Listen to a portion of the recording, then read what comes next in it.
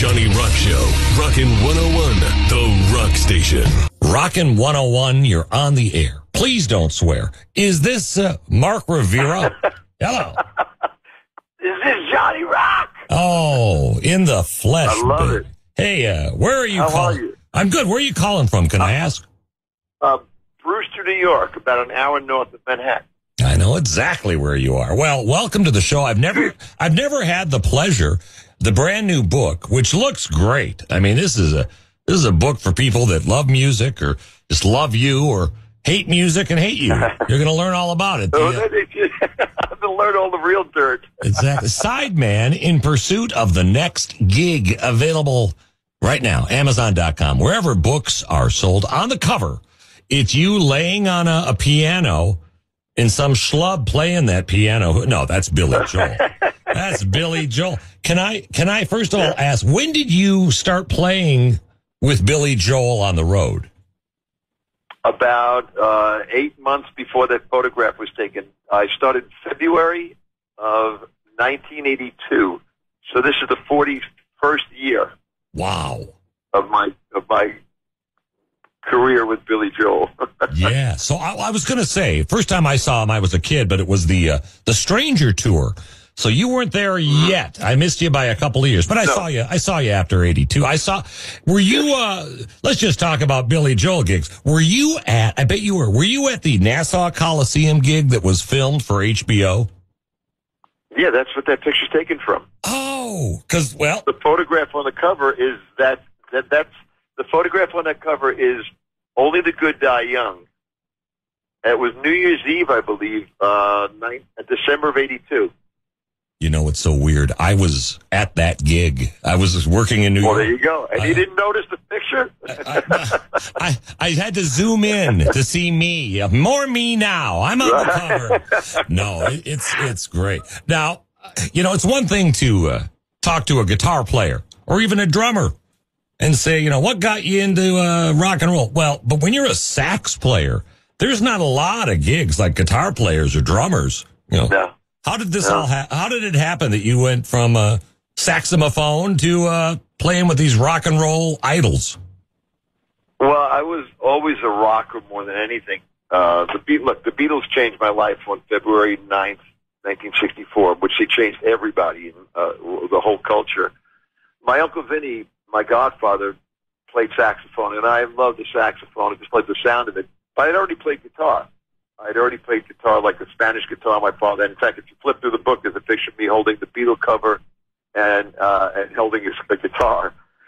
And I'm trying to plaster my hair down so it looked like a Beatle cup, but it was ridiculous.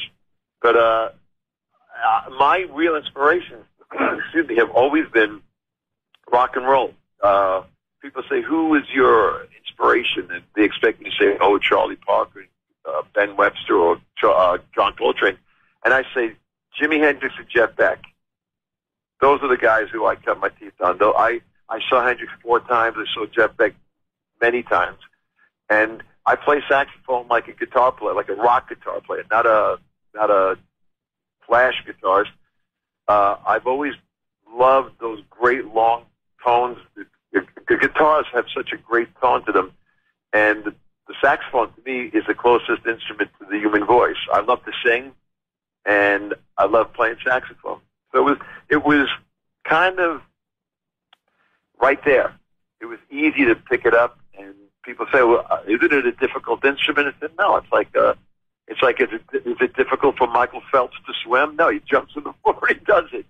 You do what you do, and you do what you love. And I'm very blessed to be able to do what I love and make a career of it." We're talking with Uncle Vinny's favorite, Mark Rivera. You know, his new book, Sideman in Pursuit of the Next Gig, available now, Amazon.com, wherever books are sold. So you're a little kid. You're posing for photos with the Beatles, Meet the Beatles or whatever. And then, exactly.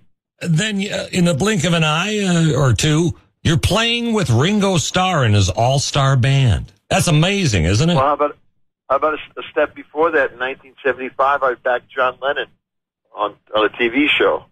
No, I mean, this was surreal. Yeah, in 1975, I was in a band called Bombs, and the band had already done some backing vocals on the Walls and Bridges album. So he was going to do a thing called a tribute to Sir Lou Grade. And in 1975, excuse me, I got to back John Lennon. In fact, we played the track. We recorded a track, and John sang live. In 1975, I believe it was, it's the last live recording of John Lennon singing Imagine. And I was there on stage. Unbelievable. Yeah, and that's, I mean, you talk about full circle. Oh. The only Beatle that I hadn't performed with or ever met was George. Right. Man. So, You're the second guest this week that has performed with Lennon.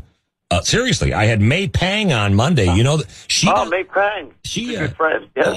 Well, then I never knew she does the whisper of John in Number 9 Dream. Right? Yep. I always thought that was Yoko. Yes. I thought that was Yoko. But no. Well, that was a whole other time. That was the weekend. What do they call it again? The Lost Weekend. The Lost Weekend. That was the longest lost weekend anybody ever had. Oh, man. Wow. Now, are you going back out with Mr. Billy Joel? Because he's coming to the U.S. Bank Stadium like in the fall with Stevie Nicks.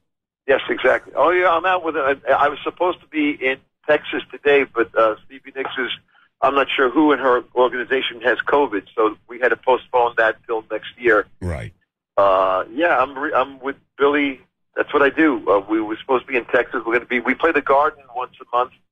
We're heading towards our 100th show in the residency at you people. You refer to it as Madison Square Garden, and the band we refer to it as the Madison Square Dinner Theater because we play it so often, and the room is so dialed in.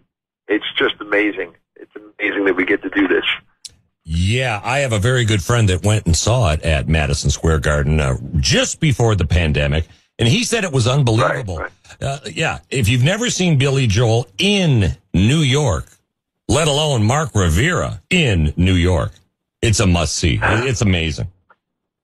Well, you talk about just before the pandemic. In fact, the pandemic was the reason this book took place. I really didn't have any intention of writing a book until a woman, Betsy Berg, said, you could do some engagements if you had a book. I'm like, people write a book just before they fall off stage and don't have anything else to do. And she said, no, I disagree. So then COVID hit. We got back from Mexico City, and the next thing I know, my wife Sandra and I got violently ill. We had the high octane COVID, and this is before anyone had any vaccines. So we were locked down for about 18 months, and thankfully Billy took care of everyone. I can't even imagine what we'd be without that. I mean, the guy took care of everyone in the band, the crew, the truck drivers. It was as if nothing happened, and nobody else did that. So he's way on top of my list. Wow. And you must be feeling fine now. I mean, would have been worried about the lungs, seriously, with COVID. Oh, yeah, my lungs, honestly, my lungs are fine because of my playing. I swim, I play, and immediately was out walking in the woods. My wife, I was more concerned about that Sandra would be okay because she's prone to bronchitis. Long story short, we got through it, and it took a month before we were even able to get tested that we proved positive. But, hey, it was a terrible time, and all I can say is thank God we got through it, and hopefully we'll all come back on the other side of it. Well, God bless. Look at that. The new book, Sideman, In Pursuit of the Next Gig, now at Amazon.com, wherever books are sold. On the cover, it's you, Billy Joel, and Johnny Rock up in the stands in 1982. I think I see you away from the corner there, Johnny. Actually, I think Billy's looking at me to the left. Yes, that's what it is. He might be. There you go. I'm the one screaming, "Do the stranger!" No. All right. Well, listen. Thank you. Thank you for the music, and thanks for coming on the show. Anytime, you're welcome. Thanks for having me, Johnny. Come on back to the Johnny I'll take you up on that. God bless. Have a great holiday, brother. You too, Booby. The Johnny Rock Show. Rockin' 101. The